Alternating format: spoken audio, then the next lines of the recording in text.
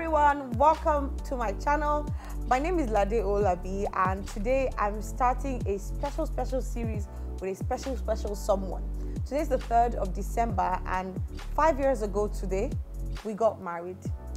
Without any further ado, I want to specially welcome my husband, my one and only mosquito in my net. I'm not a mosquito. Tomato in my jollof rice. Mosquito gives my malaria. Cockroach in my cupboard. PJ, you're welcome. Thank you. Good to be here. It's been 5 years.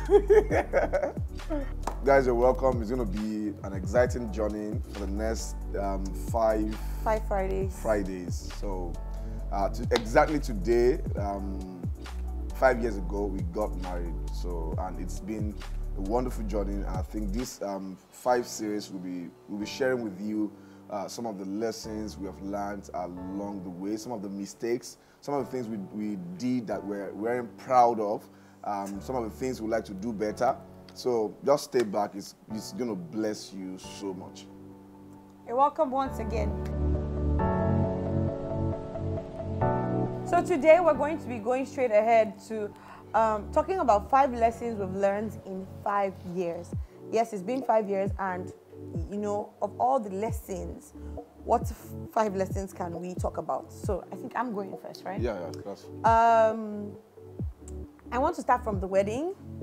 You know, I thought I was prepared for the wedding, but obviously, now that I think back in retrospect, there's a lot of things that I wish I did differently. So yeah, the first one is the whole planning of the wedding.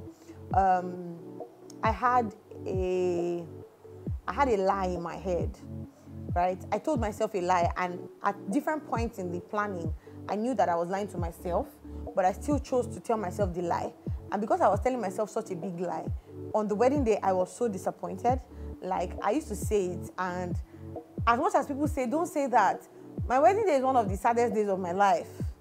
People say, don't say, that's a bad thing, don't say that. And it's not because it wasn't beautiful, or because, I think the only thing I really like about my wedding is that I got married to the right person. That's all. People who came for our wedding thought that it was beautiful or whatever, but it wasn't anything like I imagined, right? And I wish I'd known earlier that, you know what, this wedding is for your parents, so just leave it for them. I wish somebody told me earlier. So that, the planning, the reception. Yeah. If I know now what I did not know then, I would say that we should just give out takeaway packs at the church when they're done joining us, and we should give people food, and everybody should go to their house. You see that whole reception thing? If I have to do it again, I won't do it. And I just think it's a big waste of time that people spend so much time, energy, money, resources on planning reception. So yeah, that's another lesson on the wedding. And then lastly, which I think we're going to talk about in another video. Do you want to say something about the wedding? Yeah, I think it's because of the expectations that we do have during the planning, and I think I'm not sure if it's like that for everybody, but I know for most people, the whole energy that was used to plan the wedding, the one-day event, I think is too much. Like it just looked like a dream. Like that day it just like passed passes away. boom. Yeah. Like it's just so fast. And I think because you are the one inside the suit or inside the gown, yes. you know, everything is just like a mirage. Everything just happening like a mirage. You're not really seeing anything. You're not really seeing the people. You're not, even not for pictures, you would not be able to even say, oh, these are the people that came for the wedding. So I think the whole idea of the expectation is many times they are high. But when you are the one in the shoe, it's a different experience. I think for me, one of the issues was pressure. Like, Instagram did a bad thing to me, and it was during around that my wedding time that I had just gotten involved with Instagram. I know Instagram was, you know, around for a while before our wedding, but then I started seeing Bella and please, you guys should be careful. I started having expectations, and I was doing everything in my power to make sure, and some of the things could have been so, and I think a big part of the problem is that I was not around for the planning. So I was living in La La Land, like I was basically dreaming. A lot of things I would tell my mom, oh, this is what it is. I came back home and I just saw something totally different. The lace, for instance, that I wore for the engagement, I never saw it until I came. And I did not like it. I did not like it. So I think another thing is me not being around. It made a big difference. And then also me having a different expectation. So me, I'm the Instagram generation, and my mom she has nothing to do with that. So sometimes when I'm talking about one vendor or the other, where I was able to have my way was the introduction. Like the introduction was, I preferred my introduction because it was just simple, and it was the fabric I wanted, that I approved of, the things I approved of. But the wedding, everything was a surprise. Everything was a surprise to me. I was just shocked. I'm like, okay, is this my wedding or another thing? So yeah, that's a lesson that I've learned, particularly about the wedding. So. Yeah, and I think maybe another lesson about that, still with that same point, is the fact that the resources that were, spent on the wedding, after the wedding, I think we felt like they would have been it was just better a waste. Put to better to something use, else. To something else. All right, so I think we should go to the second lesson. Well, I think the second lesson we've learned in 5 years is the concept of sacrifice. Marriage is about sacrifice, and making a lot of sacrifices from your part and from the part of the spouse. Because at times when I think I really want to thank God for my wife and myself, because I think we have some kind of mutual understanding about sacrifice, because many people today, the expectation is, he will give me, he will give me, he will give me, he will give me. They are always expecting something towards them.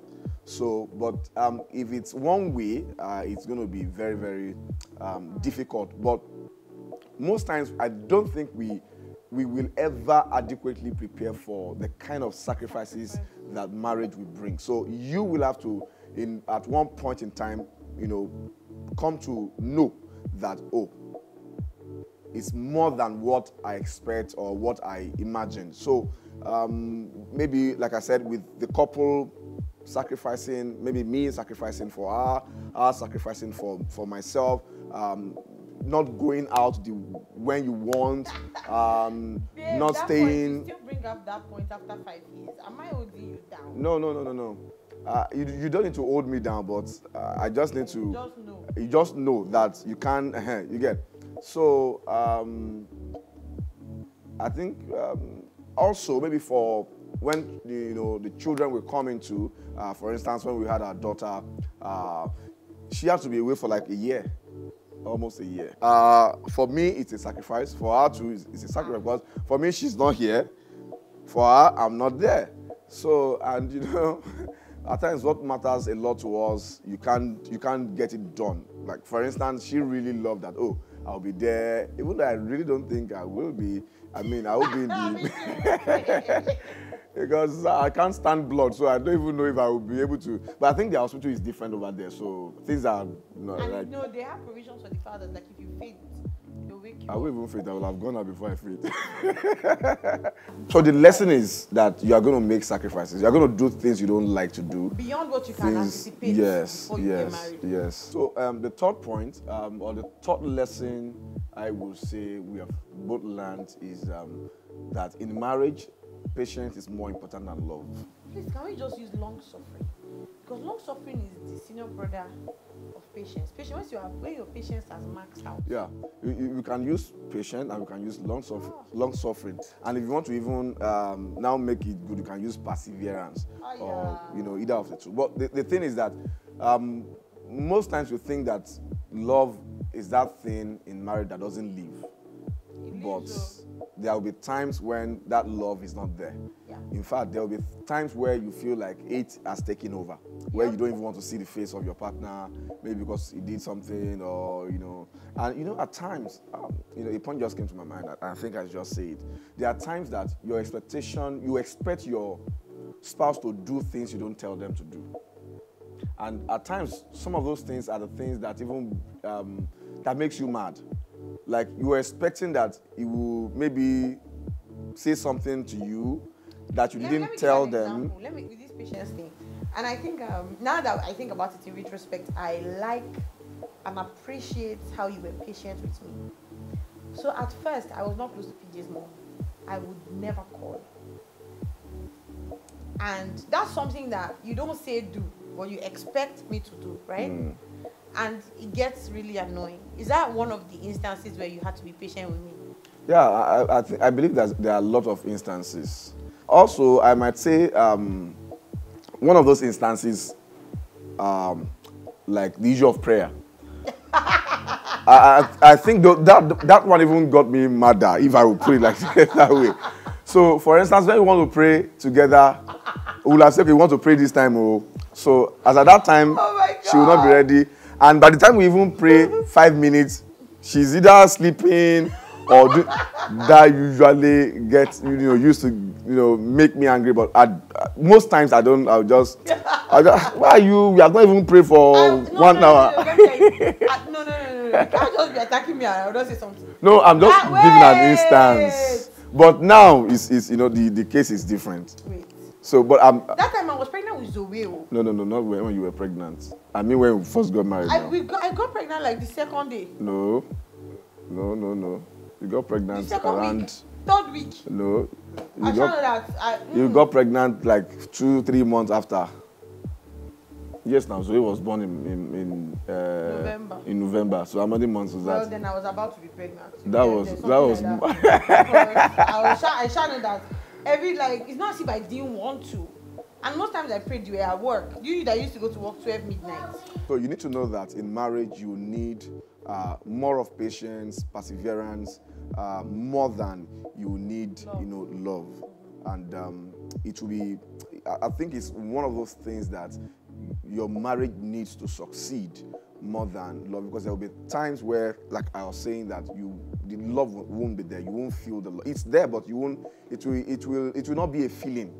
You won't even have feelings for that person at all. But once you are patient enough, you still fall back, in love with your spouse. So we need patience more than love in marriage. All right, so moving on to the next point. And the next point, guys, there's a bit of drama. And I'm aware some of my in-laws will be watching this video. And it'll be a shocker to them, but that's just my reality. And it's been 5 years, and I must share, I'm honest, Well, so one of the lessons I learned over 5 years is that my in-laws are not my enemies. I knew this before I got married. I'd listened to a lot of messages, read a lot of books. I know that we're different people, we have different backgrounds and all of that. But something happened the night before my wedding that drew the line of enmity and made me, made my heart, hurt my heart or hardened my heart against my in-laws. And what was it? The Friday before my wedding, PJ's older sister had gotten married. And PJ was not aware. Yes. Is that not a shocker? PJ's family is very different in dynamics, and till tomorrow I'm still not going to understand, and I don't think I'm interested in understanding. I just need to understand them with that dynamics and that difference. My family is very different, I guess, because we're not as many children. We're close-knit. Like if something happens, something exciting, something interesting, we share to everybody. Like my child just started walking, I posted on the family chat. Oh, her first tooth just came out. Oh, I got my first job, or I got another job, or I left my job, or I got a new car, or I'm traveling abroad. But PJ's family, it will just happen. Then later you'll be hearing about it. The marriage one, it apparently was a court wedding, and I think I saw a picture or something, and I was just like, is this actually happening? So all his siblings were not present at that wedding, and this is his oldest sister. It's like his mom, literally, like his oldest sister. His mom was there, his dad was there, the older brother was there. But they were aware. They were in your brother's house. So they were practically there because your brother was there. They were aware. Okay, so it just happened that this thing happened. And I think one thing I learned afterwards, which was like a year, more than a year after, was that they didn't necessarily tell us because they didn't want to bother us. It was from a good place, but I didn't see it like that. I didn't want to hear anything. I was just like, I was hurt. I'm like, wow, really? Are we bad people that we should not know about it? Or are we going to do something bad about it? Or like, I just wasn't, it really hurt me. And I used it for a long time. I used it to judge even PJ's mom because I just felt like an outsider because that's a family thing. And if they don't, I felt like I was an outsider, my husband was an outsider, and these people who are supposed to be your family are not really your family. So the first year of our marriage, the first few months, I had an impression that these people are not who you think they are.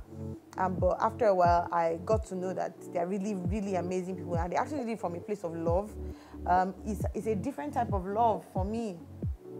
It's a different type of love. But then, yeah. So now in PJ's family, somebody can relocate outside the country, travel, and you will not know when the person is gone. You just hear that, this person is gone. And it's the normal thing. PJ doesn't know how many nieces and nephews he has. I even know them more than he does. It's just not a thing. I don't know all their birthdays, but I try to know their birthdays. I mean, for me, that's just my idea of family, and it was really different. So yes, after a while, I got to know that these people are not my enemies. They actually love me. That same sister-in-law of mine, who's like PJ's mom, now looks out for me so well. Like, she checks on me, and I think I'm closer to some of them more than PJ is. You say so?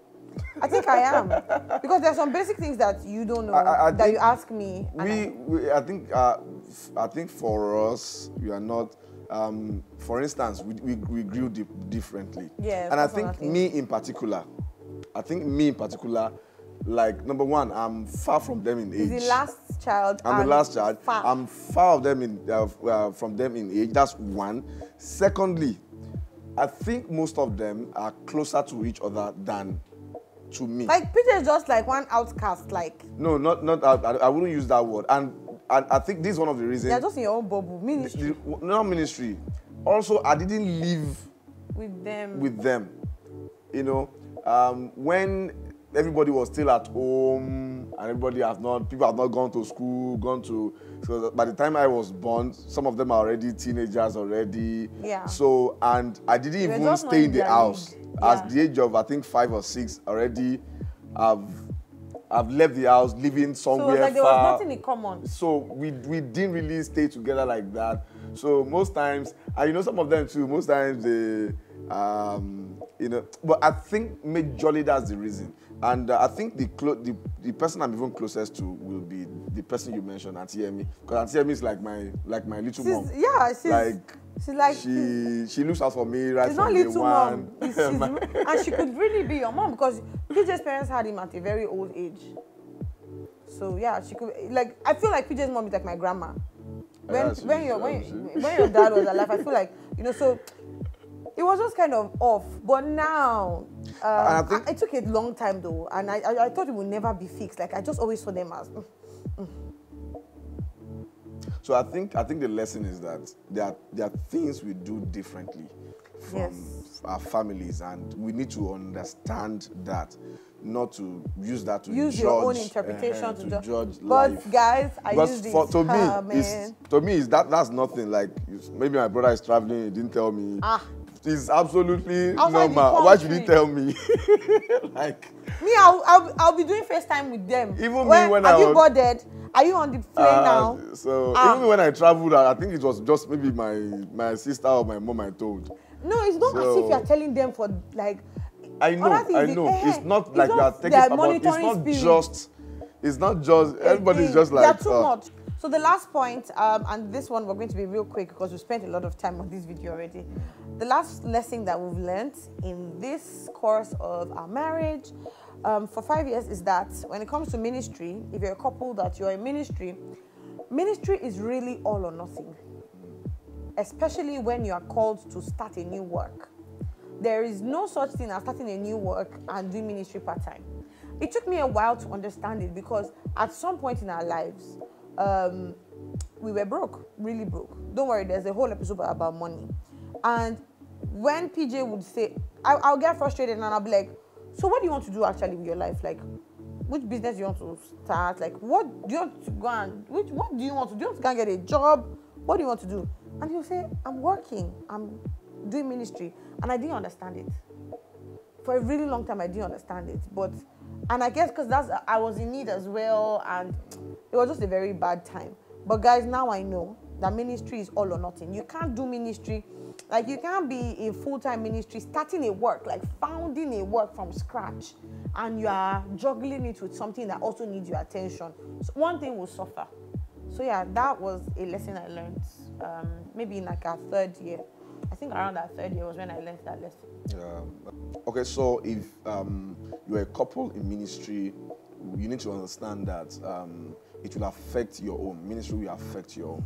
And the thing is that you have to sacrifice some part of your comfort for the ministry. Almost all your comfort. Yeah, all your comfort. Like, it's going to affect your marriage. And I think it will only affect it negatively when one party doesn't understand the sacrifice of marriage. Because just like, ministry, sorry. Just like, no, I can't take this, or I can't, no. It will take your time. You won't be able to be together when you want to be together. I mean, it's a lot about sacrifice. So if you're a couple in ministry, even if it's part-time or full-time, just know that it's going to affect some part of your marriage, and it's okay when both of you understand. All right, I think we're done. Yeah, this is all. So these are 5 lessons we've learned in 5 years. I hope you're enjoying this. If you're enjoying it, please let us know in the comments. Follow us on social media. PJ's social media handles will be on the screen, mine as well. And you can send us messages, DMs, email, whatever. Reach out to us if you want. If you have questions you want to ask us, and share this video with your friends and your family. There's always something to learn. And yeah, if there's anything that if you're married and you want to share some lessons, you can also let us know in the comments. Let's continue the conversation. Thank you so much for celebrating with us on this 5th year anniversary. It's really, really, really special. And don't worry, when we get to the last episode, the last Friday of the year, we're going to be telling you what our projections are for the next 5 years, you know. Power couple things. Big things. All right, so you want to end? Yeah, so thank you so much for joining us today. Thank you for staying to the end. Like she said, please leave your comments, and also share this. There will be somebody that this video, will help. So we want to pray for you. If you are single, we pray that you will find the right person. Amen. That will treat you like a queen or a king that you are. And also, if you are married already, you're going through any problem, any trouble, we pray that the Lord will give you wisdom and understanding to navigate through them in the name of Jesus. And we pray that your marriage will become the better for best marriage in the name of Jesus. You will fulfill the vision and the purpose for your marriage in the name of Jesus. In Jesus' name, amen. Thank you so much. Bye.